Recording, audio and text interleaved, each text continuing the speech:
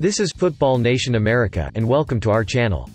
When it comes down to it, we realize that getting paid to go around and tackle each other is pretty much the concept of football.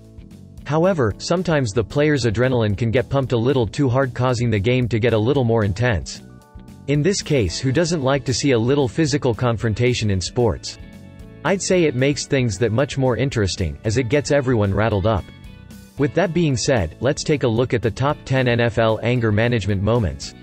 Number 10, Dez Bryant vs. Jason Witten. Dez Bryant has never been afraid to wear his emotions on his sleeve. The fourth-year wide receiver let those emotions get the best of him on the Cowboys sideline Sunday, moments after Lions quarterback Matthew Stafford snuck into the end zone for the game-winning TD with just 12 seconds remaining in the game. Bryant and tight end Jason Witten were seen on the sideline screaming at each other, but it's unclear what sparked the altercation.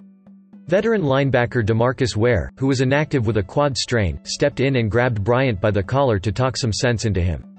Bryant, 24, has been criticized in the past for his poor display of body language and his maturity on the field. Earlier in the game, Bryant was seen screaming at wide receivers coach Derek Dooley and quarterback Tony Romo, also for uncertain reasons. After the game, Bryant and Witten moved quickly to defuse the situation. Witten said he had no hard feelings with Bryant, and the two reportedly hugged in the locker room. Bryant explained it as simply a display of passion and said, "It's always positive." Number 9, Adam Hayward vs. Brian Cox. Tension and frustration struck the Tampa Bay Buccaneers sideline as linebacker Adam Hayward shoved linebackers coach Brian Cox. Tampa Bay lost a close game to the Philadelphia Eagles by a score of 23-21 last week and quickly found themselves in a 24-0 hole to the New Orleans Saints this week. In the midst of these troubles, this shove happened.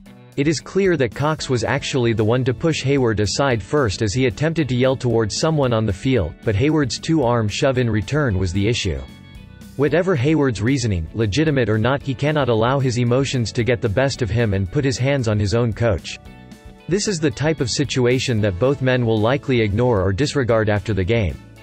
Number 8. Andre Johnson vs. Cortland Finnegan. One of the NFL's best receivers of the past 15 years called it a career a few years back as Andre Johnson announced his retirement. He steps away from the game as a member of the Titans, but he'll forever be remembered for his historic career in Houston with the Texans. Despite his soft-spoken personality, fans will always remember the time he absolutely destroyed Cortland Finnegan in an on-field fight. You remember it, don't you? The Texans were playing the Titans at home on November 28, 2010. The two were going at it all game long, getting physical on the outside when Finnegan lined up across from Johnson. There were a few hard hits, a handful of cheap shots by both players, and overwhelming chippiness. It was downright physical football, and it was glorious, right up until the two came to blows in the fourth quarter with just under 8 minutes to play. You gotta love Johnson's half-hearted apology in the post-game locker room when everyone in the stadium, including the guys in both locker rooms, knew Finnegan absolutely deserved it. Number 7. Philip Rivers rages as embarrassing. Philip Rivers rages as embarrassing Chargers hit choppy waters again. Carson, in a moment of profound symbolism Sunday, he took a knee. This kneel down by an NFL player, however, had nothing to do with solidarity. Instead, Philip Rivers was the personification of the exact opposite, a man on the brink of splintering into a billion bits, Rivers oh so close to detonating right there on the sideline at StubHub Center. He was, to be certain, the face of frustration throughout another shockingly familiar-looking Chargers defeat, this one 26-24 to Philadelphia on just the latest day when the home team here was consumed by the happy, mocking noise of the visiting team's fans. Yeah, the face of frustration, all right, of screaming, veins protruding, fists clenched, blood bubbling, mad enough to punch a clown frustration. No kidding, Rivers midway through the third quarter riled up to the point where he could have challenged the AFC North to a fistfight. Trailing 16-10, the Chargers had 4th and 7 at the Eagles' 45-yard line. They lined up as if to go for it but never snapped the ball. Afterward, Lynn explained that there had been a thought about attempting to draw Philadelphia offsides and then trying to convert on 4th and 2. Instead, the decision was made to punt. This development resulted in Rivers stomping off the field, removing his helmet and shouting into it, tossing the poor, defenseless thing aside, and then storming away from his teammates and coaches to kneel alone several yards away. Number 6. Antonio Brown knocked out by Vontaze Burfict.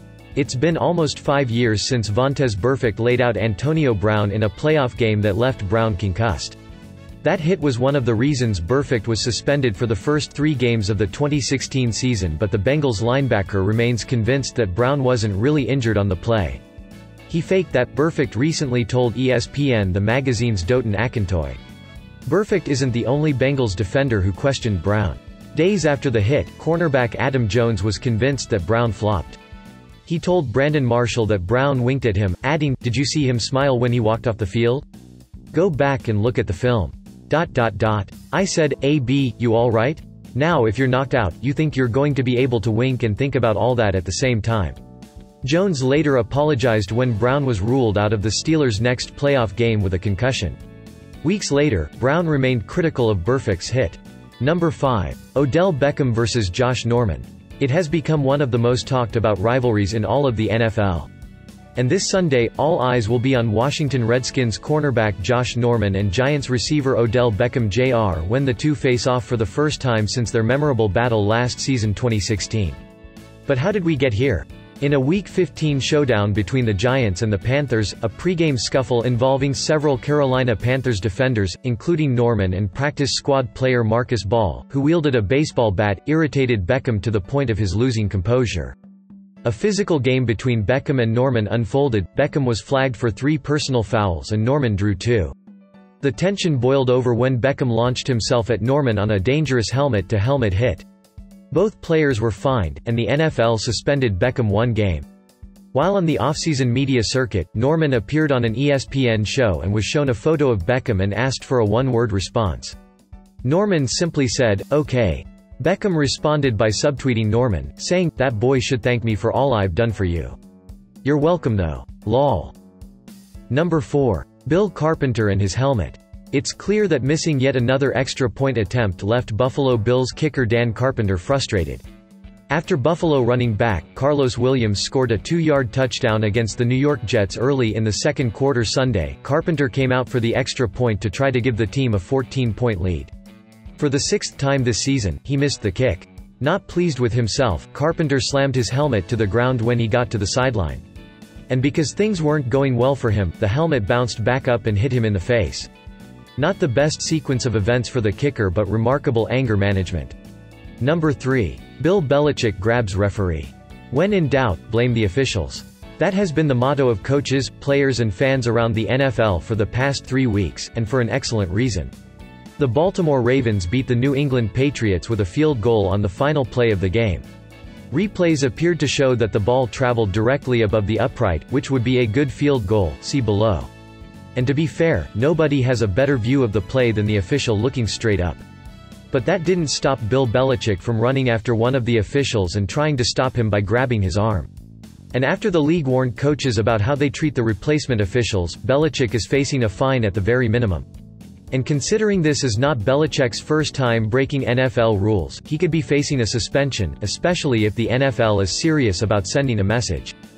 Number 2. Jim Harbaugh erupt on the sideline.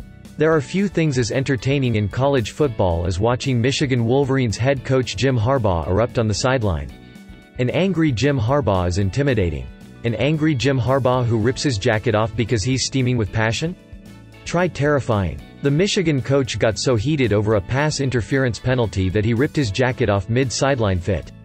The call went against Wolverines safety Jabril Peppers, who exchanged some shoves with a Penn State wide receiver. Number 1. Aqib Talib and Michael Crabtree. Oakland receiver Michael Crabtree and Denver cornerback Aqib Talib have been suspended for 2 games each without pay after they fought during their teams. The fight was a continuation of a dispute that started last season when Talib ripped Crabtree's chain off during the season finale. Crabtree missed the first game between the teams this year but didn't wait long to seek revenge. Crabtree punched Denver cornerback Chris Harris Jr. while blocking him on the first play of Oakland's second drive. He then aggressively blocked Talib on a running play and drove him to the ground on the Broncos sideline on the following play, starting the brawl. It is safe to say that Los Angeles Rams cornerback Aqib Talib and current unrestricted free agent wide receiver Michael Crabtree aren't the best of friends. However, it appears as though the two have taken a step in the right direction toward settling their differences, according to TMZ. The two were recently spotted at a Texas go-kart track and decided to talk it out en route to making strides toward erasing their lingering beef. That is all for the top 10 NFL anger management moments. If you did like this video, let me know by clicking that like button. And what's your favorite anger management moment? Let us know in the comment section below. See you soon with the new top 10 videos here at Football Nation America.